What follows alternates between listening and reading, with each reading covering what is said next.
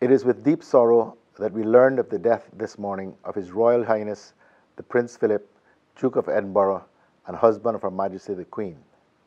Both I and the government of the Cayman Islands send our condolences to Her Majesty the Queen, Charles, Prince of Wales, Anne, Princess Royal, Prince Andrew, Duke of York, and Prince Edward, Earl of Wessex. The Duke first visited the Cayman Islands in April 1962, lodging at the then-new Government House on 7 Mile Beach and attending a grand reception at the Galleon Beach Hotel.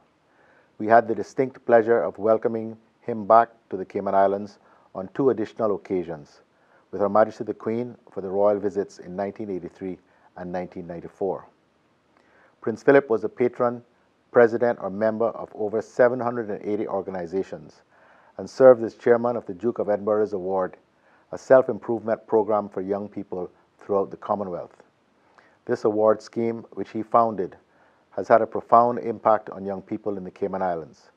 Since the inception of the program in the Cayman Islands in 1970, thousands of young Caymanians have participated, with over 3,250 silver and bronze awards presented, and 67 receiving the Gold Award.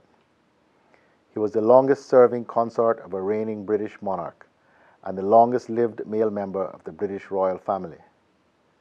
Prince Philip retired from his royal duties on the 2nd of August 2017, aged 96, having completed 22,219 solo engagements since 1952.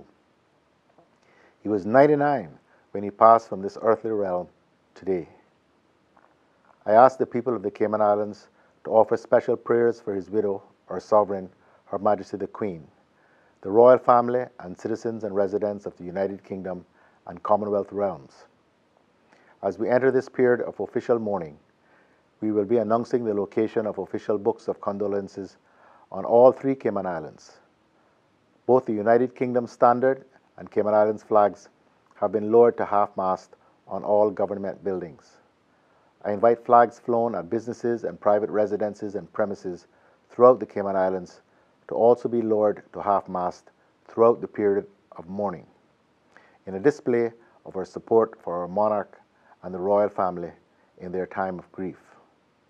May God welcome and rest his soul and comfort his surviving family members and friends.